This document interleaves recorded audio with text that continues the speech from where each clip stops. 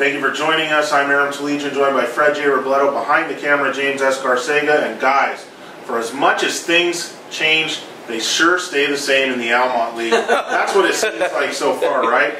Alhambra stole all the non-league headlines, starting off 5-0, but they opened league play last week with a loss to Sure, the defending league champion. This league has been all about Sure and Montebello, and now here comes Montebello to take on the Moors. And Montebello started league play with a win last week.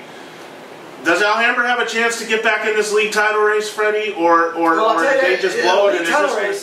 This is an absolute must win for Alhambra, and I can't say that enough. I think it was 2 years ago, maybe 3.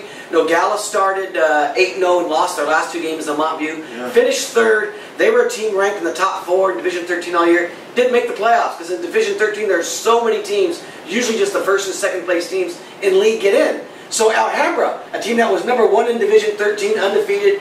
You said it at the top. They were the team that we were talking about. Everyone was excited. They lose that game last week to Sure. Now they lose to Montebello. They're not going to finish any better than 3rd, Aaron, because there's no one else in that league who's going to beat Montebello and Sure. They're going to wind up playing the following week for the league title, and that's going to be that. So if you're Alhambra, back to the wall, this is it. You have to win. You can't lose back-to-back opening games at home and expect to make the playoffs. Not in Division 13. 3rd place just doesn't cut it. Yeah, you'd like to think that, that statement that you just made isn't true because, hey, maybe Bell Gardens could beat someone, but Montebello just beat Bell Gardens. Yeah. So, yeah, you're right. This is Alhambra's whole Sure got their players back, which is...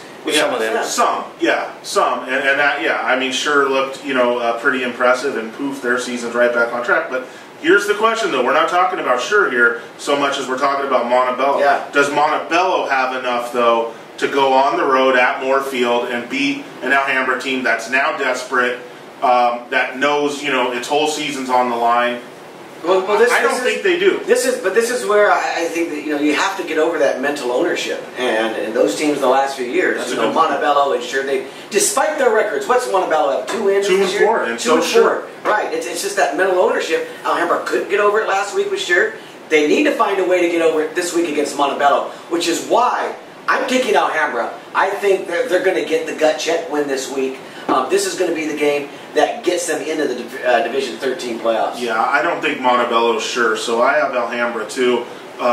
Trouble is, with Alhambra, they're pretty good defensively, struggle at times in games for offense. That's the problem. Not the whole game, but they have these gaps in games, for a quarter and a half where they don't do anything with the ball, and you leave teams in a game. And to their credit, they got off to a bad start last week in that game, and they came back and super late. They showed some fight, and I think that fight is going to carry over. I think they took a late lead, and then Sure took the lead back. That's why I think that fight, it's going to carry over.